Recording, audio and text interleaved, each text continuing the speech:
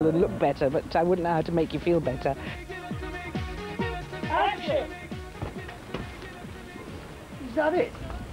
You what? It might not look like much to you. You're right there. Where's Vic? He told me I was opening a deluxe local sports centre. I said when I left the street that I'd always live in the shadow of Raquel, and I'm more than happy to do so because I love the character, and she was a very popular character within the show. I don't think you ever fully complete the transition when you leave the soap. You have to, you're constantly working at it. It wasn't really the intention to sort of move into specific areas, as in, you know, have to do a situation comedy, have to do a drama or whatever. I just really was lucky in a lot of the work that I've been offered since I left the street. You have to work extra hard to keep your standards high, and luckily Sarah thinks the same way, so I hope we've delivered a product that's as good, if not better, than the first series. Oh, it looks a laugh. It is. Huh? Up to our knees in muck and bullets. We love it. Where's that all filmed? Round Huddersfield, round that area. That was in a little town called Slaithwaite, pronounced Slowit. Really? Mm-hmm. You see, what I'm amazed at, seeing you there earlier, well, I don't know when you filmed it, last year, whatever it is, a lot of people will be familiar with a movie and a video called Matilda, in which Pam plays the marvellous, horrible Miss Trunchbull with Danny DeVito, and you were absolutely superb in this. Damon, thank you. You were really super. I mean, whether it's a kid's movie or whatever, adults will just love it. And the thing is, I thought, well, this is you, this is the big time, this is the movies in America, and there you are, back up in where? Slaithwaite, Slowit. Slowit. Yeah, yes, it's a bit different. You know, we were shooting in 106 degrees in Los Angeles, and I had to have a cool suit on to keep me from passing out, and we don't need that in Slowit. We just need some mud guards and flaps on our feet. So why do you do it? Because it's my job. I love it. I love acting. I enjoy it. You know, I enjoy the whole process of working with a big crew and the challenge of making programs and telling good stories.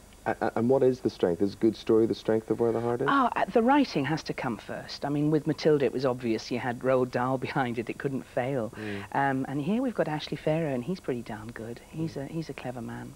Talking about behind you, both with Sarah and with you, you've got these characters that everybody identifies you with. You, Ma Larkin in Darling Buds of May, and Sarah with Raquel in Coronation Street. Both of you. First of all, Sarah, and then we'll talk about you. Right. Has she put Raquel behind her, do you think? I think the public are going to have to let her put Raquel behind her because she's too good an actress. This is often the problem when you do a very believable character. People think that's you, and you have to take that as a compliment. But I ain't Ma Larkin, and Sarah's not Raquel. You know, she's worth a lot more than that. She's a good actress. Of course she is. Nice lady as well. What a lot of people don't know, of course, is that you two fall out in the series this time round. Yeah. Yes. And what we've got here is a little sneak preview of that. Oh, we're sorry to hear about Vic. We went to see him. Oh, was he? He's absolutely fine. Except he's going to be in a wheelchair. It's only for a week or so. Oh, well, that's all right then, isn't it? Well, no, it's not. Simon has got to learn that he is not the only one in the world.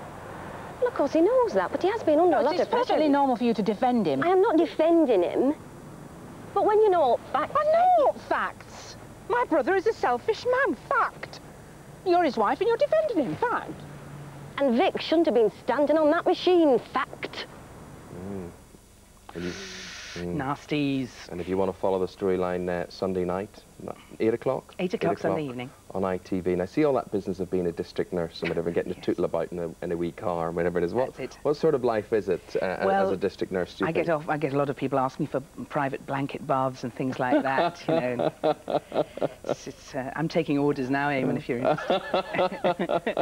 You were telling me you're here in your summer frock today, That's where's my gardening frock, yes. Yeah, it's very... Can I touch you, incidentally, here? Where? Well, I just simply want to point out to people, it's amazing little designs all over this dress of Pam's here. We've got... oh, the other one is, yes. The other one is watering cans, flower pots, whatever. This is your gardening dress. This is my gardening dress. It's a wishful spring. I have my relies here from Australia, and look at it, snowing in April. I know. It's outrageous. And that's lovely. You put us in the mood for looking ahead to the summer. Pam, lovely talking to you. Pleasure. Continued success with everything you do, and thanks for coming in. My great pleasure. Thank you. Thank you. Talking of gardening, Lady Pamela Aldworth from York has phoned in. Morning, Pamela, saying that it's Primrose Day on Sunday, apparently, yeah, which refers back to the fact that Disraeli put primroses on the grave of Queen Victoria and was the only commoner to put flowers on her grave. I didn't know that. Yeah, apparently so. Talking about colours, Pam was telling me she's painted her bedroom the colour of your... no, your kitchen. Kitchen. Yeah, no, my bedroom's becoming this colour slowly. Chelsea blue, it's the in colour.